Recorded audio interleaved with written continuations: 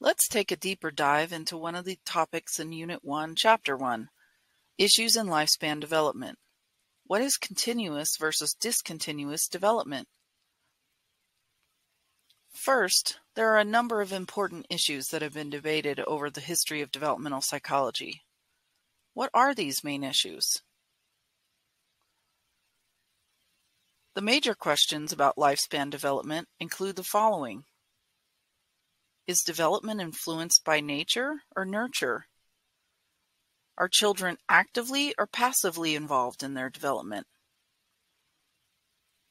Do personality traits that are present at birth remain stable, or do they change throughout the lifespan?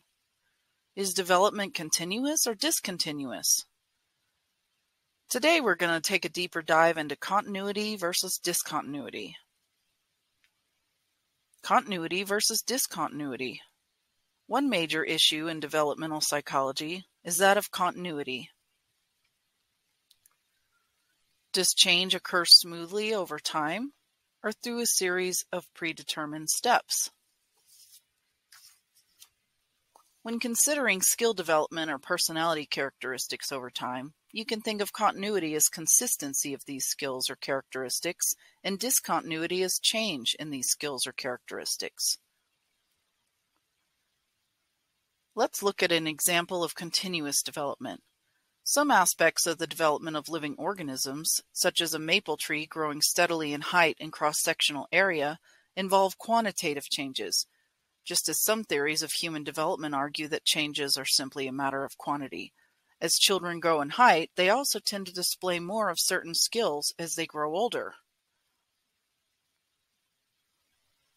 Developmental theorists that support discontinuity outline a series of sequential stages in which skills emerge at certain points of development. These relatively sudden qualitative changes are comparable to the life cycle of a ladybug.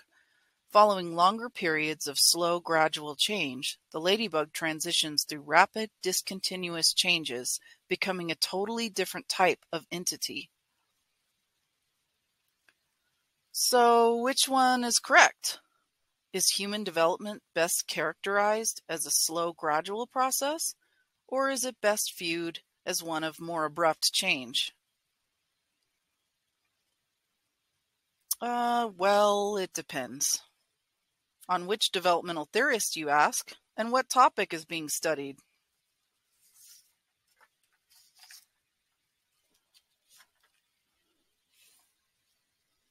The theories of Piaget, Freud, Kohlberg, and Erikson are called stage theories. Stage theory, or discontinuous development, assumes the developmental change often occurs in distinct stages that are qualitatively different from one another and in a set universal sequence. At each stage of development, children and adults have fundamentally different qualities and characteristics. On the other hand, the behaviorists, Vygotsky, and information processing theorists assume development is the more slow and gradual process known as continuous development. For instance, they would see the adult as not possessing new skills, but more advanced skills that were already present in some form in the child.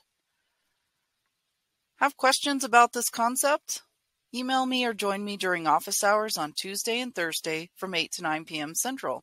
Thank you for watching.